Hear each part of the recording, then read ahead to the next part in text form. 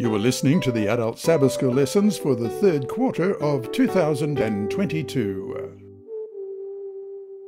This is lesson number 10 of the Adult Sabbath School Bible Study Guide in the Crucible with Christ.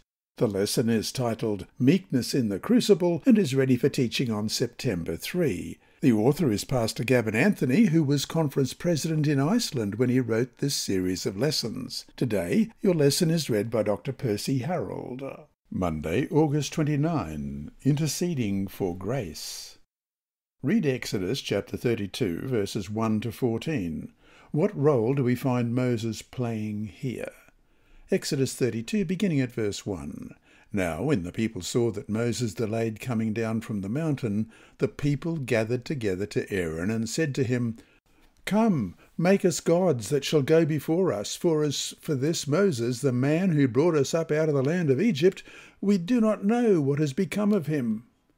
And Aaron said to them, Break off the golden earrings which are in the ears of your wives, your sons and your daughters, and bring them to me.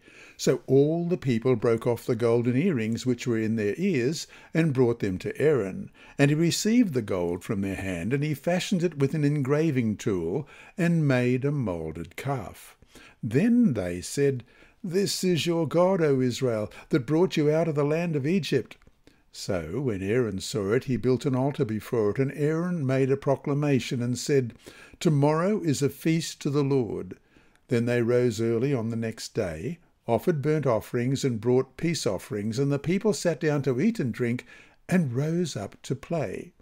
And the Lord said to Moses, Go, get down, for your people whom you brought out of the land of Egypt have corrupted themselves. They have turned aside quickly out of the way which I commanded them. They have made themselves a moulded calf, and worshipped it, and sacrificed to it, and said, This is your God, O Israel, that brought you out of the land of Egypt. And the Lord said to Moses, I have seen this people, and indeed it is a stiff-necked people. Now therefore let me alone, that my wrath may burn hot against them, and I may consume them, and I will make of you a great nation. Then Moses pleaded with the Lord his God, and said, Lord God, why does your wrath burn hot against your people, whom you have brought out of the land of Egypt with great power and with a mighty hand? Why should the Egyptians speak and say, He brought them out to harm them, to kill them in the mountains, and to consume them from the face of the earth? Turn from your fierce wrath, and relent from this harm to your people. Remember Abraham, Isaac, and Israel, your servants, to whom you swore by your own self, and said to them, I will multiply your descendants as the stars of heaven, and all this land that I have spoken of I give to your descendants, and they shall inherit it forever. So the Lord relented from the harm which he said he would do to his people. After the people began worshipping the golden calf, God decided that they had gone too far, and announced that he would destroy the people and make Moses a great nation. But rather than taking up God's offer, Moses pleaded for God to show grace to his people, and God relented. Exodus 32, 1-14 raises two important issues. First, God's offer to destroy the rebellious people and bless Moses was a test for him.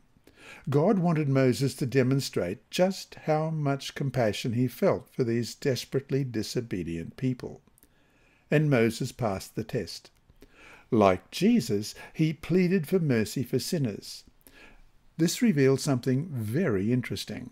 Sometimes God also may allow us to face opposition.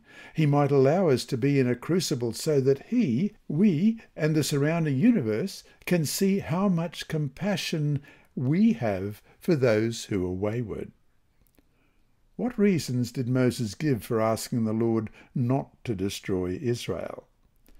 Second, this passage shows that opposition and disobedience is a call to reveal grace. Grace is needed when people least deserve it, but when they least deserve it also is the time that we feel the least like offering it. But when Moses' sister Miriam was criticizing him, he cried out to the Lord to heal him from leprosy. That story we find in Numbers 12.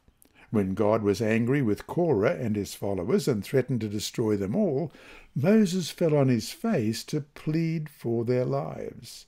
The next day, when Israel grumbled against Moses for the death of the rebels, and God threatened to destroy them all again, Moses fell face down and urged Aaron quickly to make atonement for them all in Numbers chapter 16.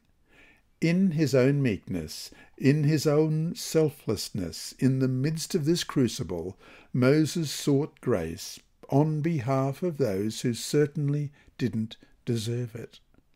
So to finish today, think about the people around you who you think are the least deserving of grace. How can you, with meekness and selfless humility, be a revelation of God's grace to them? This lesson was read by Dr. Percy Harrold for Christian Services for the Blind. Sponsored by the Sabbath School Department and distributed through Hope Channel Australia, this podcast is also redistributed by Hope Channel Germany, Christian Record Services for the Blind. It is also available on SoundCloud and through multiple podcast distributors, including Apple iTunes. And you can listen and watch at the same time on YouTube. Remember, God is always faithful.